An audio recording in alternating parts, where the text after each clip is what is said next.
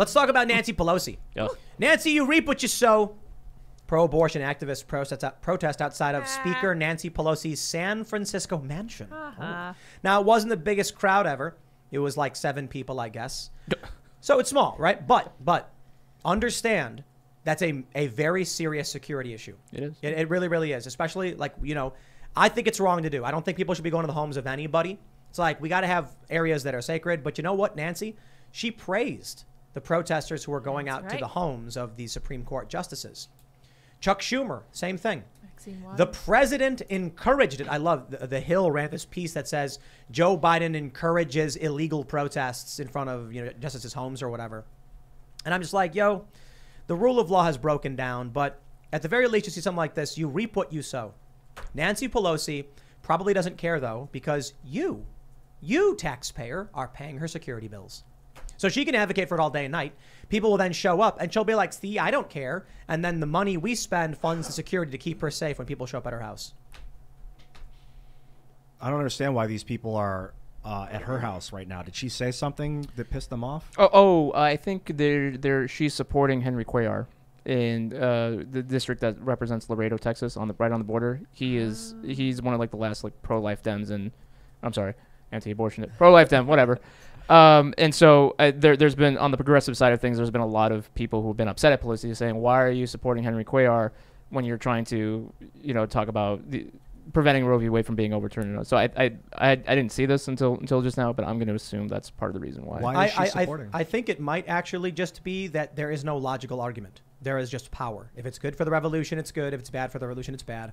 And Nancy Pelosi is in a seat of power, and they would prefer one of their political tribesmen or whatever to be in that seat of power. Well, I was just covering a pro-abortion protest in Los Angeles, and this was very far left people, not just mainstream Democrats, and they were pissed at Democrats. They don't view them as technically on their side. The far left. This was the Party for Socialism and Liberation. That was like the group that organized it.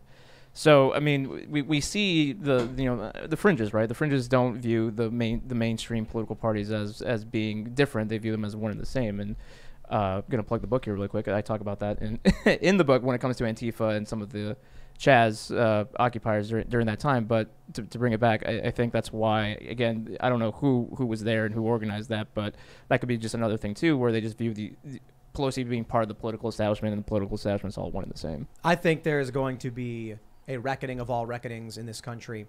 We have this story from Post Millennial that goes along with this. Glenn Youngkin slammed for lackluster response to protest outside SCOTUS Justice's home. Yeah, Glenn Youngkin said, we're going to do a security perimeter. And everyone's like, 18 USC, blah, blah, blah, whatever, says you can't demonstrate to try and influence a court or a judge or whatever. And they're doing it, and they get away with it. And the media comes out and acts like, egad, the far right has called for the arrest of people who've broken the law. And they got Will Chamberlain, Jack Posobiec, me, and a few other people in this Daily Beast fake news article where I'm just like... Was it Patrizio? Did he write that? Maybe. I don't know. No. There was a dude from Occupy who tweeted at me, and he was like, 10 years ago, you would have defended this peaceful protest. And I was like... 10 years ago, I filmed people deflating police tires and said, if you do something in public, you get seen doing it. Like, you take responsibility for your actions, and that nonviolent civil disobedience results in you getting arrested. I've always maintained that position.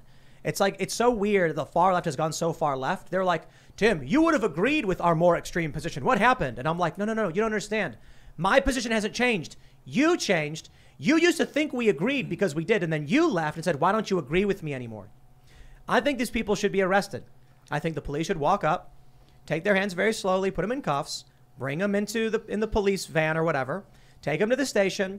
They get charged with their little misdemeanor, protest charge. The judge says, don't let me catch you there again. They get a court supervision ruling, which means basically nothing. It means don't go back. And they made their point. They got press, but they got arrested.